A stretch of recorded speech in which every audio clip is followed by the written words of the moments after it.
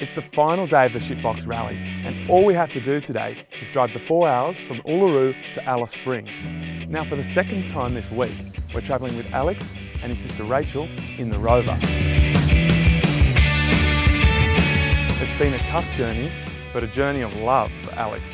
My brother Alex is so mad about this car, he brought this to polish this.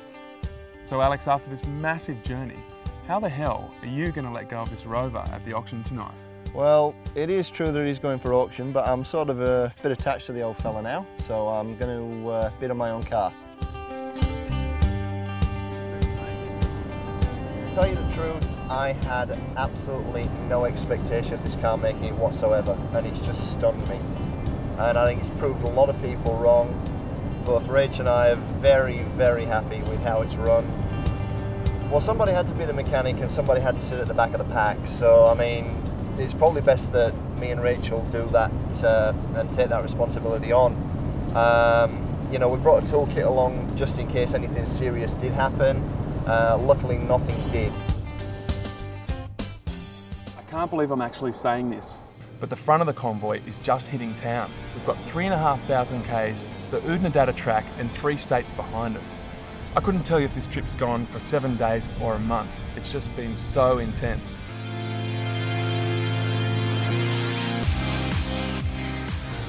What a trip. All of the other Shitbox rallies have already taken their cars to the auction. Even though I want to buy the car, the reason that we're getting it all cleaned up is because at the end of the day, this is a Cancer Council charity event. And I think if we turn up with a car that looks absolutely sparkling after doing this rally, we stand a better chance of actually making some really good money out of the car.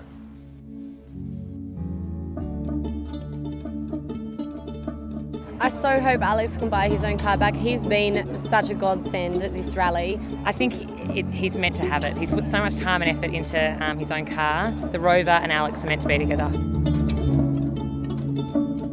I don't think I actually allowed myself to think about being here auctioning off the cars.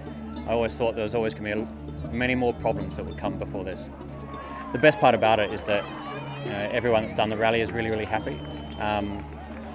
You know, and I think most of them are going to do it again next year. And I think that's your best sort of indication on how well an event like this has gone. Hello, what do I hear for driving the rover? Surely 500 is started. Driving the rover. I got 500 straight away, 550 here. And 14, you want to make it 15? Also, he wants it. You look at this. To any 100. Also, sell the bastard! Done! Remember Jamie and Mel from the Sheila Boy who we travelled with yesterday? Well, it turns out it was Jamie that bid for the rover. He paid $2,100. How good is this guy? I mean, that's what this rally's all about. We hadn't met prior to this. You know, we had one day at a pub together prior to this. So is he going to have to pay you back the money to get the car? How's it going to work? We've already worked things out, so it's all taken care of. Apparently. I haven't heard anything about this. This is all news to me. Yeah. Now that is the end of the first ever Shitbox Rally. Now these shitboxes may or may not go to good homes here in Alice Springs, but they've raised around $6,000 tonight, and that goes on top of the $90,000 already raised for the Cancer Council.